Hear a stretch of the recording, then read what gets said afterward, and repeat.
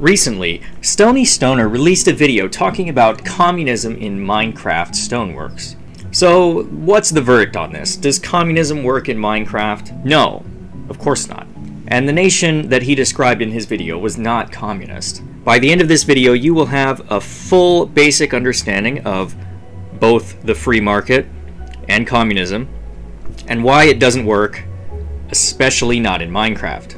So let's say we have a village, and a bunch of people live in the village, but two of them are Bob and Jerry. Both of them are in the diamond business. Bob mines 40 diamonds, and Jerry only mines 10. Jerry kills Bob and takes his diamonds. This is what happens in an anarchy system. Now let's reset. Bob mines 40 diamonds, Jerry only mines 10, but this time Jerry can't kill Bob because Bob paid Alan 2 diamonds in taxes in exchange for defense. Then a fourth person, a wild barbarian, shows up, and they're threatening to raid anyone with an unprotected diamond mine. So then Jerry decides to pay some of his diamonds to the government as well, thus buying in to the system. Alan is now the government. Now, eventually, everyone in the village is paying Alan for their defense. He is now the lord of this village. But Alan starts to become corrupt. He is abusing his powers. He promised to build roads with the money, or new walls for the village. But instead, he spent it all on himself. So the villagers band together and overthrow Alan. Instead of replacing him with a new overlord, they decide they should vote on a new leader and limit how long he can be in power for and what his powers should be.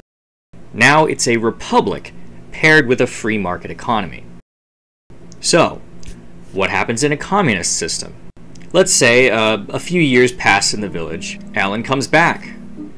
He promises that he wants to introduce a new economic system called communism, and that they are going to share the resources, spread the wealth around, he says. This sounds pretty good to everybody. Even Bob thinks this sounds like a good idea. So, they vote Alan back into power, and they tell him he can do whatever he wants with the economy. Here's what happens. Bob mines 40 diamonds, Jerry mines 10, the government comes in, and instead of collecting a small percentage in taxes, they redistribute the diamonds in the interest of equality. They take all 50 diamonds, they give Bob 15, they give Jerry 15, and they keep 20 for defensive purposes or whatever.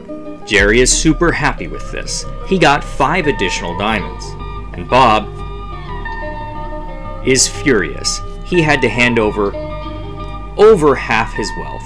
But what can Bob do? If the country is a democracy, maybe he could vote for change. But even if he could, there's probably way more Jerrys in the village than Bob. Plenty of people who could outvote him. So he tries to leave. But then he discovers the village wall finally got built, but it's not to keep the barbarians out this time.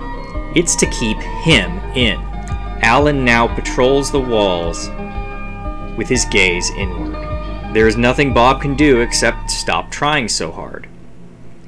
Why make 40 diamonds if he doesn't get to keep them? So he reduces how much he makes, lower and lower, until eventually Bob makes 10 diamonds and Jerry makes 10 diamonds. But the government still comes in and takes it all for redistribution. They give 5 diamonds to Bob, 5 diamonds to Jerry, and keep 10 for themselves. Now everyone lost. Even Jerry is poorer than when he started, but at least they are equal. So I hope you enjoyed this story. This is why communism doesn't work. It doesn't work in real life. Obviously it doesn't work in Minecraft. The wall that I'm talking about is the Berlin Wall that happened in real life because so many people wanted to leave that they had to build a wall to keep people in, and they would shoot people if they tried to cross this wall. It doesn't even work on paper. With just a simple thought experiment like I just did, you can completely dismantle it. I can understand, people want to role play that in Minecraft and whatever, you do you, right? But if you actually try to do an actual communist system, your nation in Minecraft is going to fail super hard. And that's why none of the nations that say they're communist are actually communist. Thanks for watching.